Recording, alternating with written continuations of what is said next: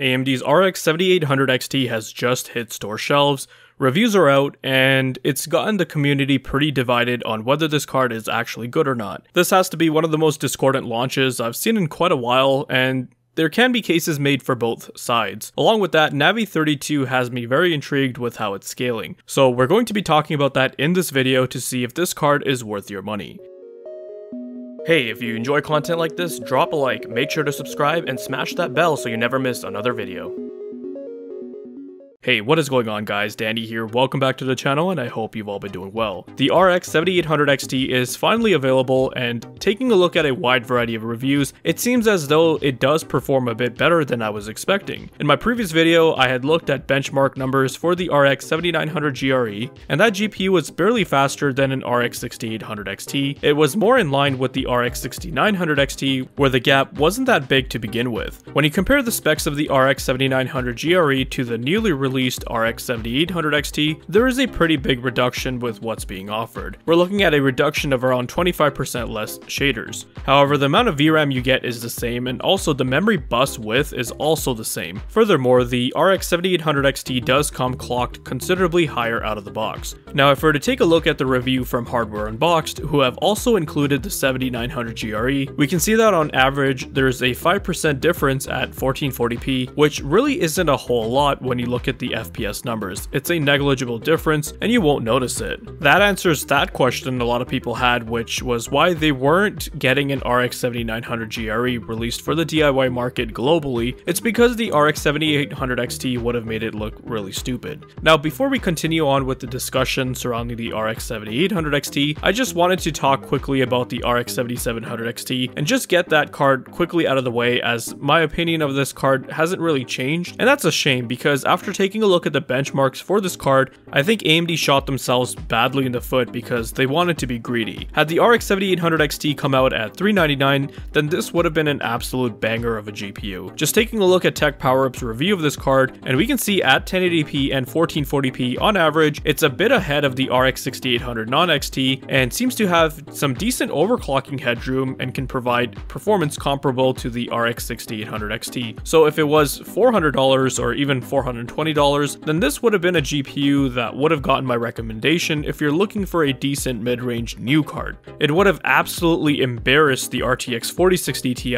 Unfortunately though, at its current price, you're better off just paying the extra $50 and getting the 7800 XT like AMD wanted in the end. So it's being used as an upsell product rather than being priced competitively to create something compelling here. What a missed opportunity. Then again, this is AMD. But if you're patient, give it a few months. By this holiday season, I can see the RX 7700 XT dropping down to around that $400 mark. So when it does, then yeah, I'll be happily recommending it. Now, circling back to the RX 7800 XT, I'm sure most of you guys have seen a few different reviews on the site and other places online already, so I'm not really going to go into too much detail in regards to how it performs, but just taking a look at a few benchmarks from various outlets. Tech PowerUp on their site have reviewed multiple models, including the reference one, so I recommend checking their site out, and they found it performs right alongside cards like the RTX 3080, the 6800 XT, and 6900 XT. Hardware Unboxed on their review came to the same conclusion. When it comes to raster performance, that is, it performs right alongside the 3080 and 6800 XT. Computer Base, who are a German hardware site, found the same thing, RTX 3080 or RX 6800 XT like performance. So I'll admit I was wrong. This card, and so did the 7700 XT for that matter,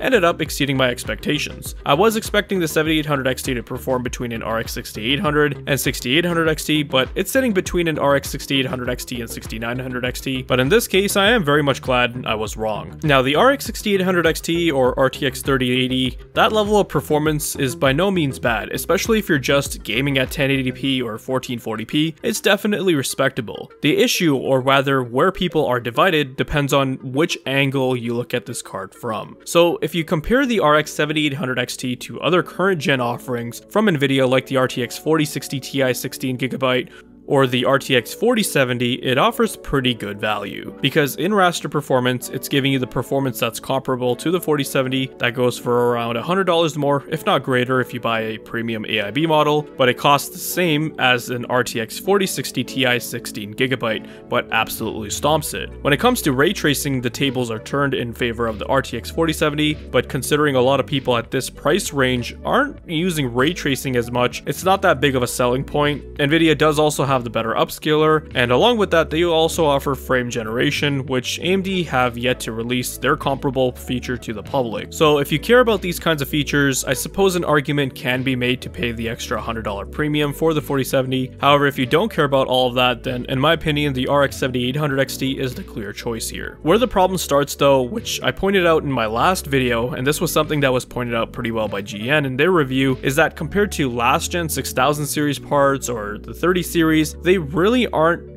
moving or advancing the market in a positive direction. Sure, the RX 6800 XT launched at a higher price, but you really can't compare it to an MSRP from nearly 3 years ago, but you have to compare it to what the card goes for today and what other competing cards like the 3080 go for, which, you know, can be seen on the used market for around $400 or less. Definitely an embarrassing showing as compared to the 6800 XT though, which is again about the same price right now. So we'd just say buy that instead if you can, if you're shopping in this price class. It's a good card. Now, our main concern with the 78XT has been that underperformance versus the 6000 series.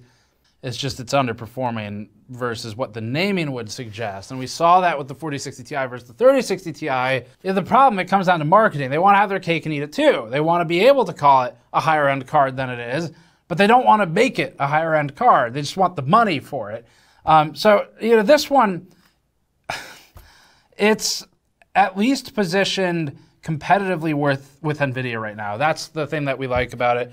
It becomes blatantly obvious that AMD are charging a much higher price for what this card really should cost, simply because everything else in the market that's new is also severely overpriced. NerdTechgasm on Twitter summed it up perfectly. Because we're dealing with a duopoly here, what really should be mainstream or economical cards are being sold for as higher and mid-range options. Neither company is actually competing here to push prices down. If AMD really were in this game to compete, then the 7800 XT would have been called an RX 7800 or 7700 XT and would have sold for around $400, and the 7700 XT should have been called an RX 7700 and sold for around $329. So ultimately what it comes down to is this: you compare it against new latest gen options, then it looks like a pretty decent value card. I think this is what happened with the outlets that gave it a positive review. On the other hand, when you compare it against last gen cards, then you see market stagnation and poor value. However, I can understand that depending on where you are in the world, then going with a new card might be a better option as opposed to used. People on tech forums, reviewers, and hardware sites can make all the negative reviews that they want, but unless consumers don't actually start to vote with their wallet, then not a whole lot is going to change,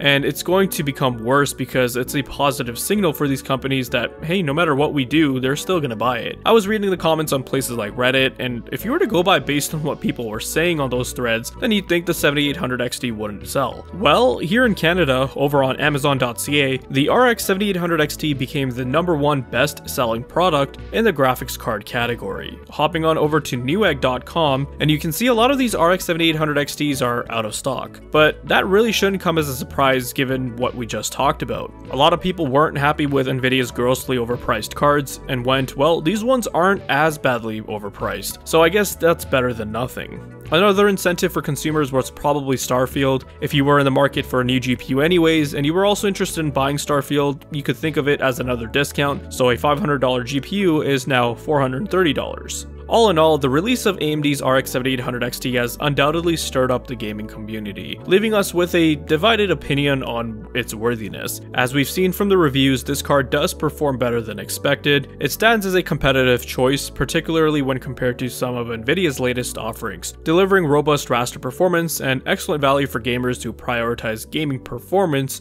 over ray tracing and additional features. However, the real debate emerges when we look beyond the present and consider the broader market context. The stagnant price levels and the absence of aggressive competition between the two major GPU manufacturers raises question about whether we are truly moving forward. While the 7800 XT may shine in the current market, The fact that it's being considered a value option at its price point reflects the larger issues of the escalating GPU costs.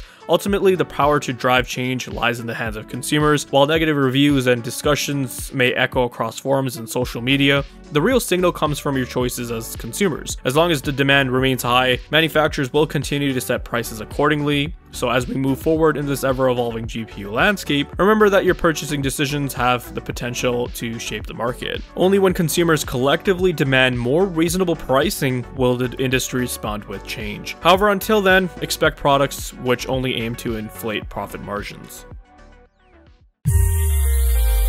If you guys found this video to be informative and entertaining, then leave a like. Let me know your thoughts and comments down below. Be sure to check out the video description for cool links and ways to support the channel, such as using my Amazon affiliate link. And if you're interested in seeing more content like this, then consider subscribing. I'd greatly appreciate it. Thank you guys so much for watching, take care, and I'll see you in the next one.